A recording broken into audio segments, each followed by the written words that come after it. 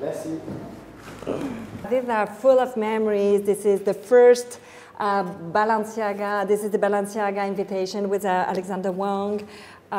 This is the invitation, of course, all the invitation for the shows, for Burberry this season, for Felipe Oliveira, who is the creative director of Lacoste. Fashion is the capacity to detect the major sociological trends and the capacity to translate them into clothes.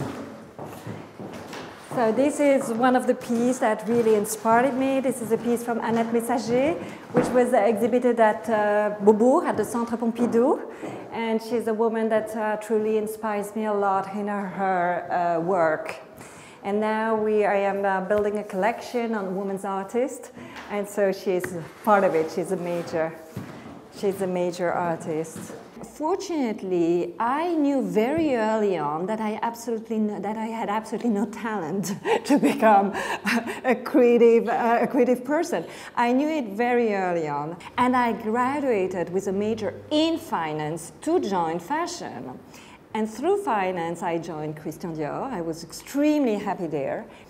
And then, by the coincidence of life, I was approached by an executive search firm. And very curious. And of course I went. And I think it's very important to try to invent what would be the new organization, who would be the new designers, who would be the new rules of the game. And this is why I'm still fascinated after so many years, is to try to invent the new rules of the game. So this is a wonderful memory. It's still written here, Guy Laroche. And it was, it's many years that I have not opened it. So I will rediscover it with you. It is a sketch that Albert Elbaz designed for me. I had the chance to work for Ralph Toledano, who was at the time the CEO of Guy Laroche, and he asked me to work on the relaunch of Guy Laroche with him. And I had a meeting with someone who was completely unknown, who was Albert Elbaz. And I remember it was at the Mayfair Hotel in New York. It was on a Sunday.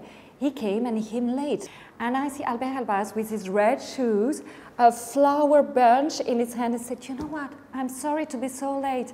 I know that flowers in hotels are horrible, and I do not know you, but I wanted to bring you beautiful flowers. They are so difficult to find on Sundays in New York, so I apologize. So it's how we met. It was a big black box, and he opens the ribbons, and it was the most amazing design and sketches, and it was so delicate.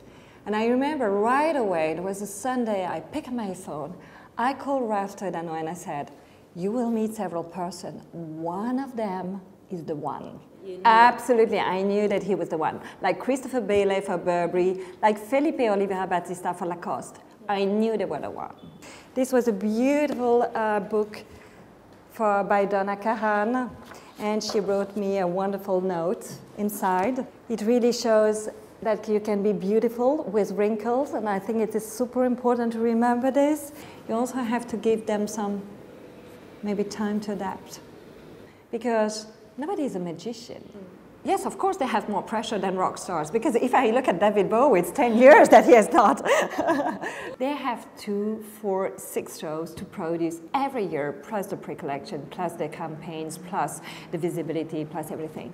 So they are under huge pressure with like a jury of the press and of the stores who said, I like it, I don't like it, we're going to sell it, not sell it. And this was when I'm doing dinners at home. I always keep memories. Here is Agatha Ruiz de la Prada. This was Stefano Pilati at home. So all the memories of designers who came home.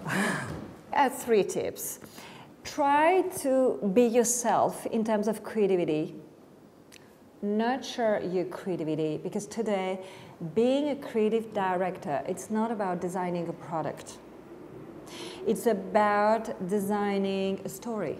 Be very resilient, be super hard worker, be humble, be focused, and have dreams.